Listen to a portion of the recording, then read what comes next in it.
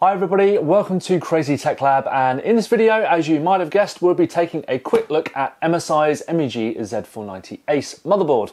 First though, don't forget to subscribe to my channel and turn on notifications, as every subscriber helps to grow Crazy Tech Lab, and it means that I can create more videos and do them more regularly, so it's always appreciated. Now, if you're not familiar with the MEG Ace, it's basically one of MSI's more premium motherboards, the Z390 version.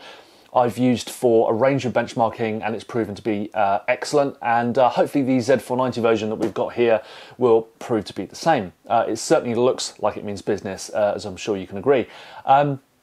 Something that's distinguished the Ace compared to, say, the gaming carbon Wi-Fi, the other Z490 board I've looked at here on YouTube recently, is that you get much more elaborate VRMs with a 16+1 phase arrangement using doublers in what MSI calls a mirrored power arrangement, as opposed to a 12-phase design with the carbon board.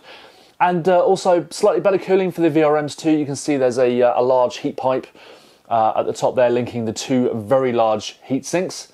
And embedded in the I/O shield here is a cooling fan, which you'll get on any board in MSI's MEG range. And like all of MSI's Z490 motherboards, the MEG Ace has 2.5 gigabit LAN and Wi-Fi 6, plus a USB 3.1 Type-C header. You also get 3 M.2 ports that are compatible with either PCIe or NVMe SSDs, or M.2 SSDs, or SATA M.2 SSDs, should I say. And for benchmarkers like me, the addition of power and reset buttons, a dual BIOS switch, and LED postcode display are welcome additions too.